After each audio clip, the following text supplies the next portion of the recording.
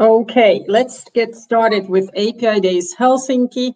Welcome everyone, and we'll go quickly through the highlights of the program and some practical things that you should know about the event, and then we'll kick off with some of the keynotes. So first things first, we have a few keynotes here before break, and the break is until 2 o'clock, and you're welcome to visit the booths of our sponsors or partners, as we like to call them, and you will find the Partners Village in the navigation there, and also both the stages, in the stages area, and the workshops and roundtables also in that navigation.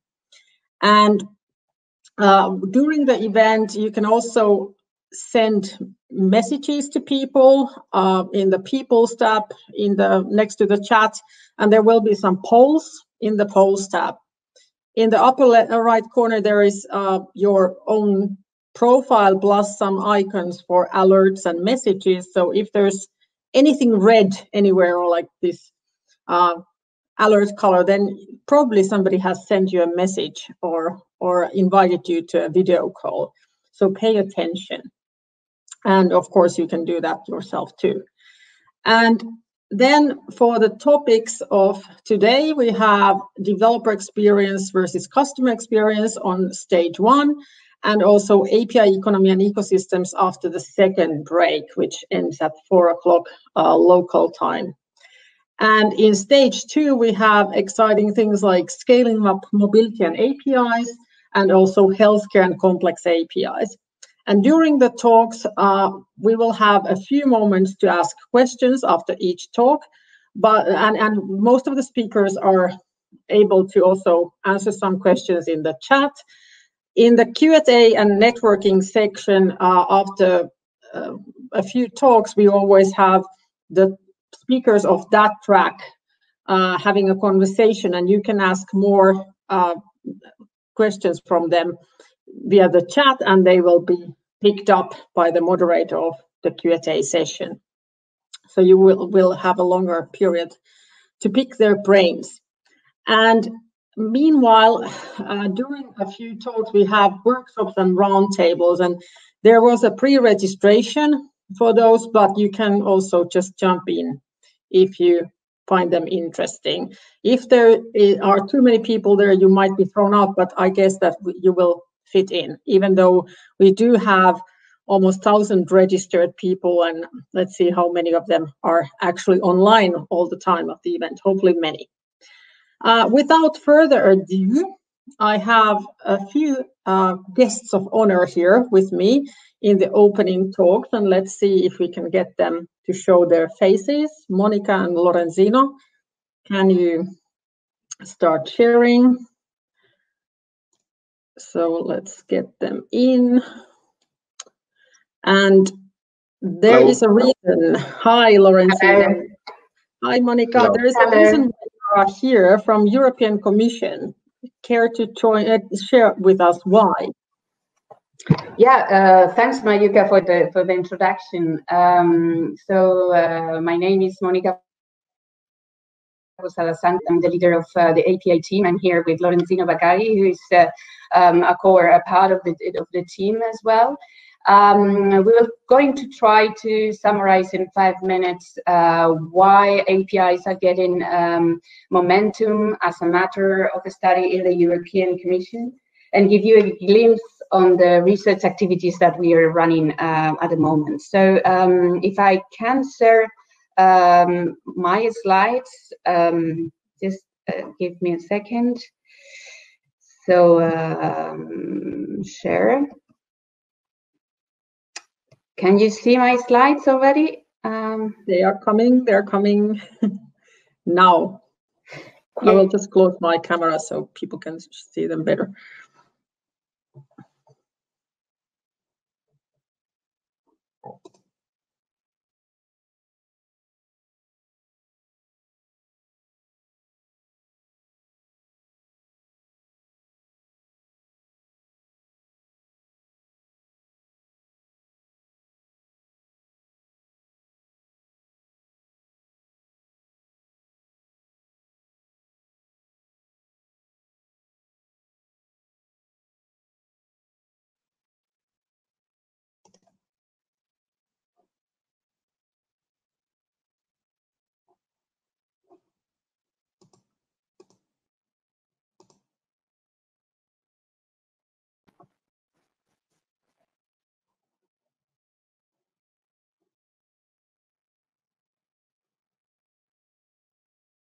Monica has some sound problems, it seems.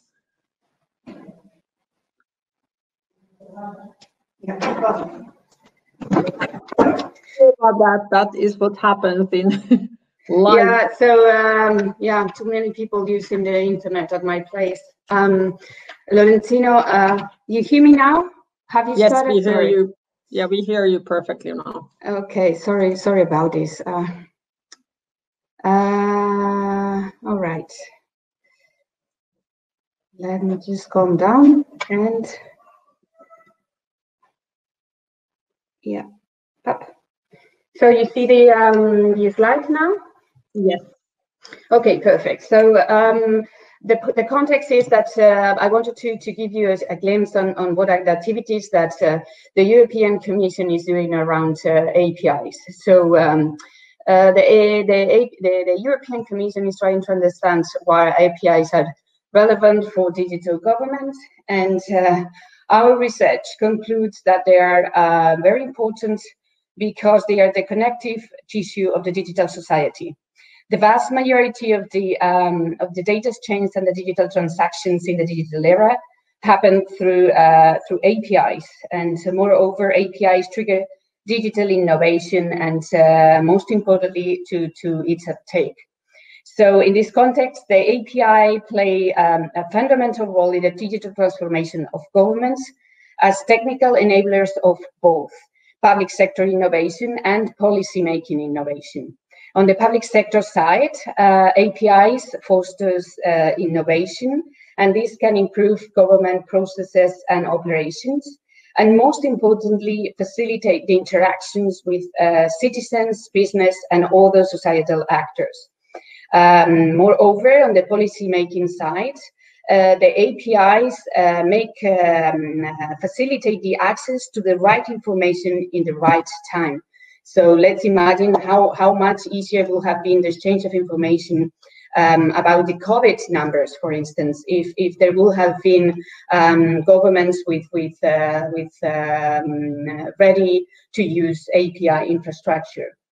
So all in all, the APIs, the conclusions are that the APIs help government to get connected and to be more flexible to adapt to the digital era requirements.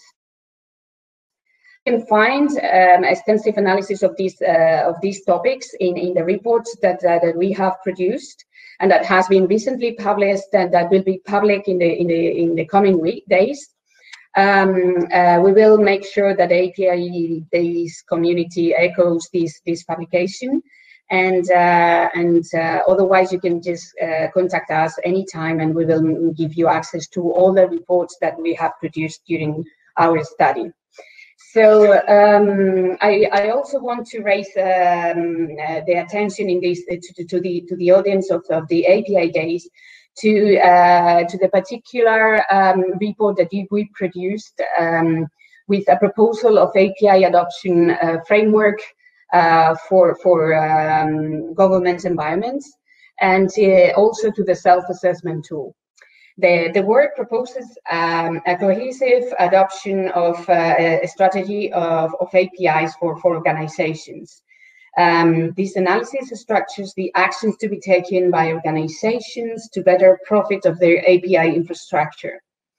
We encourage to check first the publication and then to use the tool that we have built on top of it, so that you can get to know what are the actions and that you can take to improve the status of the digital maturity of your API infrastructure. So in particular, the self-assessment tool reflects all the actions that has been fully described in the report, and that it's aims to support organizations to understand where they are on the adoption, on the maturity of API adoption, and to help them to design the roadmap for getting beyond with this API infrastructure. Only to say and mention that we've done this work together with Mark Boyd, which I believe he's going to make a keynote later. And only to say that it's been a nice pleasure, a great pleasure to work with him and to profit of his knowledge and his enthusiasm on the topic.